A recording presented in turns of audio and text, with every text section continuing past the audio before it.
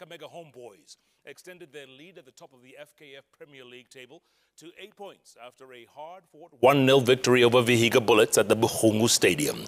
The lone goal was netted by Yema Mwana in the 26th minute after a defensive mix-up from Vihiga Bullets. The results leave Kakamega on 46 points, with Tusker in second place with 37 points. Meanwhile, Homeboyz captain Moses Mudavadi has been named Player of the Month for the month of February. Mudavadi was critical in the side's unbeaten run that month, which included a 1-1 draw against Zoya Sugar and 3-1 wins versus Posta Rangers and Bidco United. Ndashukuru the playing unit kutoka kwa wachezaji, especially our coaches. Kitu kwanza, sisi hatuna majina kubwa kwa timu yetu. Ukiangalia combination ni young players, na kocha ametupea hiyo kitu kubelieve in ourselves, na hiyo ndio kitu inatupush sana. Asante sana.